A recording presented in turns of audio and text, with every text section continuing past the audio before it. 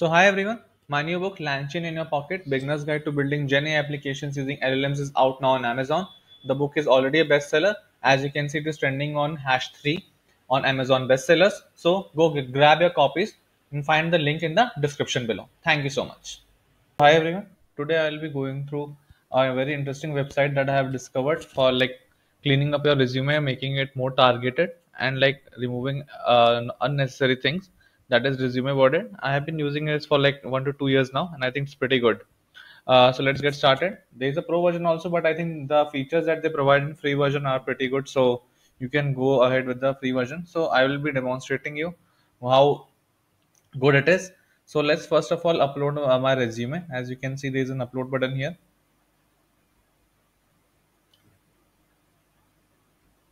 Now it is asking me to choose my job level, entry level, mid level, senior level. Depending upon that, it would be giving you suggestions. So I'm a mid level employee right now. So I'll be uploading my resume.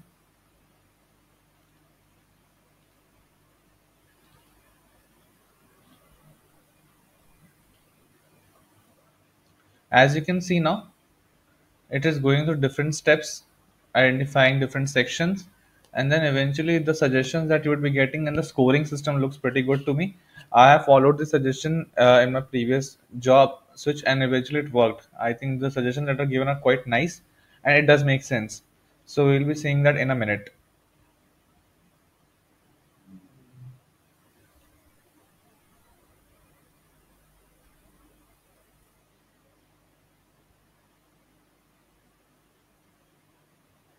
So now here you can see that I've got a score of 71 out of 100, and eventually it is also giving me the score is benchmark against 1 million resumes. It has having a repository of that, and eventually you can here also see what I have scored in different sections. Now, if I click, so it is telling me what are the things that are wrong, which I can go and fix, add more numbers as it is suggesting. Repetition, there is no repetition that has been done. That is, the score is quite high, 87. Brevity, as you can see, what does it mean? And eventually, what are different sections it is looking for? Resume length is nice, bullet pointed, total bullet point length is quite long at some points. Filler words found. Filler words are like basically some language that we are using, just so it has to be more crisp according to brevity. Some of the features are present in the pro version, so that I'm not using, but eventually, even if you follow these only, it's quite nice. Talking about style, I've got a low score in style as compared to others. So here you can see that it's telling me dates are not correctly formatted, personal pronouns are used. So here you can see that how well it tells me about what are the problems in this resume and how I can improve it. And basically you can filter out through the ATS system we have got. Different sections also it is telling me what are the issues in my different sections that I've mentioned in my resume.